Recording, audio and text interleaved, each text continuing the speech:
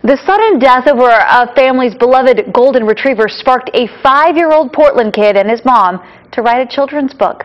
Michael and his mom, Lisa Cohn, just finished the book Bash and Lucy Fetch Confidence, about a golden retriever who teaches a boys' sports team about teamwork and sportsmanship. And they held a book signing at Mississippi Pizza with benefits going to the Oregon Humane Society. Mom Lisa is an award-winning writer who ended up needing Michael's help to get the book finished.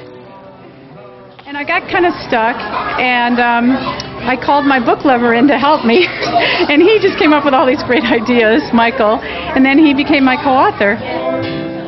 Look at that face. So cute. Michael is such a book lover. In fact, he even has his own YouTube book review that's become pretty famous.